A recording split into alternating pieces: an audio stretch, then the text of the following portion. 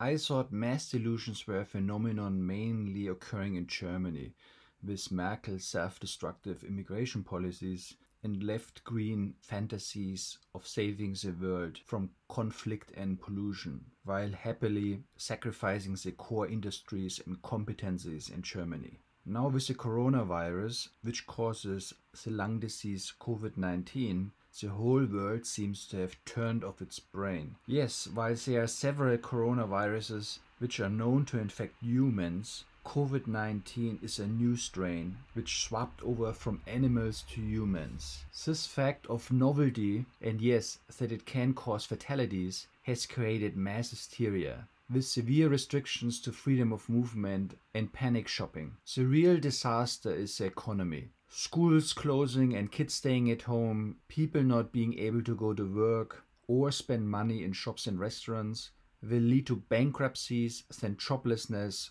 then homelessness, as people can't pay their mortgages and rent anymore, which again causes shortage of tax income by the governments, which then may be, in order to support the public, to printing of money, as we have no gold standard anyways, and ultimately inflation. So the corona history may lead to a Great Depression similar to 90 years ago, which ultimately ended in World War II. Wow, that sounded really bad. I was just sitting at the abyss and taking a peek, but it doesn't have to get that far.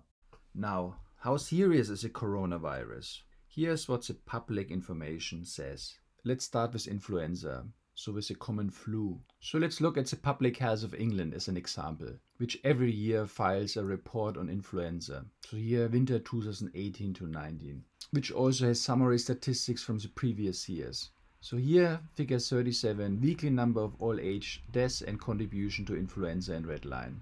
So what we see is a baseline which is cyclic, so in winter more people die than in summer, just because the immune system is weaker, lack of vitamin D and so on, and so more people die. Everything beyond the baseline, which is shown in red and the area in gray, is attributed to influenza. So on a weekly basis, on average, it's a high season, we have roughly 2,000 deaths based on influenza. And if you integrate this area, the gray area, then every winter roughly, shown here, 20,000 people die because of influenza.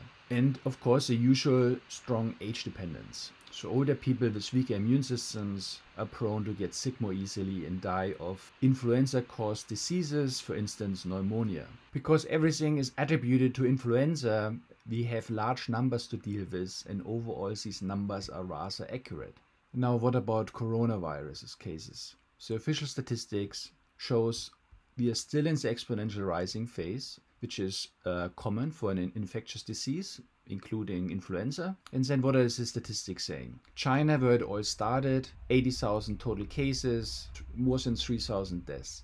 Similarly, Italy is quite high, so the death rate is numbers of deaths per the total number of cases, which in terms of China is 0.04. While the flu is estimated to be roughly 0.1%. In terms of a fraction, 0.001. We have a 40-fold higher rate of infection based on this estimate on China. Italy is also quite high, the death rate, also almost a factor 40 higher than the flu. However, now it varies quite drastically. Germany, the death rate in Germany would be 0.0025, which is just a factor 2 higher than influenza.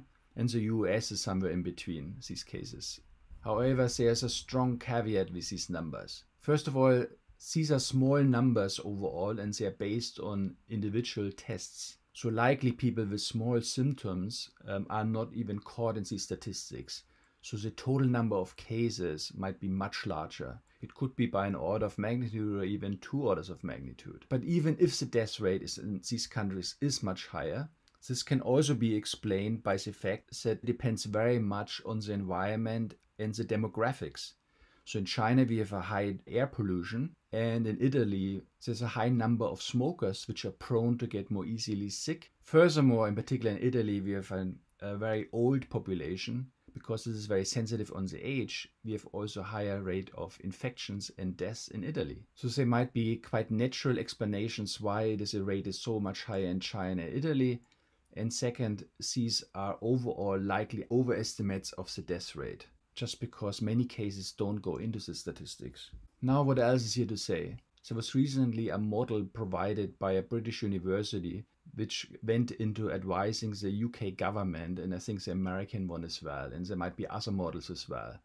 So this is basically an influenza-based model which was applied to COVID-19 in the UK. However, the model was based on the early growth rate of the epidemic in Wuhan in China. As we just discussed, is probably sort of the worst case scenario, and this led to these very high infection rates. 2 would correspond that one person infects 2 other people and we get exponential growth. This is estimated to be significantly higher than the flu, which is not much higher than 1, just barely over 1. This model was further fitted to the observed cumulative number of deaths in the UK by March 14th, which was a few days ago. The number of deaths is 71. A few days ago it was maybe around 50. These are very small numbers. So partially things were taken from China as parameters for the model, and other things were fitted to very small numbers in the UK. And what does the model then produce? It predicted approximately 500,000 deaths in Great Britain and 2.2 million in the US.